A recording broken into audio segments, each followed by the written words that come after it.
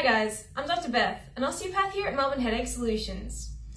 So chances are, if you're a headache and migraine sufferer, you feel chronically tight through your neck and shoulders. I know I used to feel like I needed a massage all the time through my shoulders. It's not a great feeling. So we're going to run through an exercise to significantly decrease that tension that you feel all the time. So it's super simple. First, we're going to test to see whether you need it, and then run through how to perform it. So all you need to do is standing up, you pop your hands on your hips, and you control your shoulders all the way up to your ears, and you control your shoulders all the way down, shrugging all the way up and shrugging all the way down. And we rinse and we repeat. So your shoulder blades should move evenly and smoothly with one another. So this is your test. If they're moving clunkily and not smoothly and evenly with one another, this is a really good indication that you need this exercise. Okay? So that's enough to test whether you need it.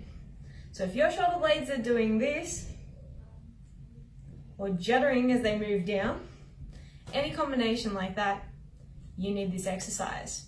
Because that means that the muscles on top of your shoulders, which are the upper fibers of your trapezius muscle, are weak. And when they're weak, they lead to that feeling of tightness all the time. Now, the upper fibers of the trapezius muscles attach into the upper part of your neck, which, as we know, the upper joints in your neck are your headache and migraine joints. So if these muscles are tight, they can pull on your headache and migraine joints and can increase your headaches and migraines. So, how do you perform the exercise? You simply pop your hands on your hips and you control your shoulders all the way up and all the way down, all the way up and all the way down. Simple.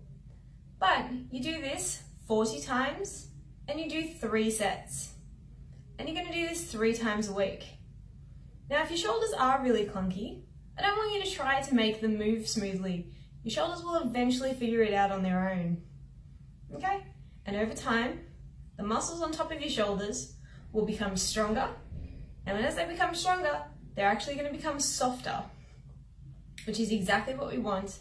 And you're not going to feel like you need to stretch them out anymore, which is a great sensation. But they're also not going to be tugging on your headache and migraine joints anymore, which means less headaches, less migraines, and less intense. So positivity all around. Fantastic. Now, you might get a sensation on top of your shoulders as you're doing this exercise, which means that they're working. And to begin with, you might not be able to get through all 3 sets of 40 in a row, and that's fine. But that's what you're aiming up to, 3 sets of 40.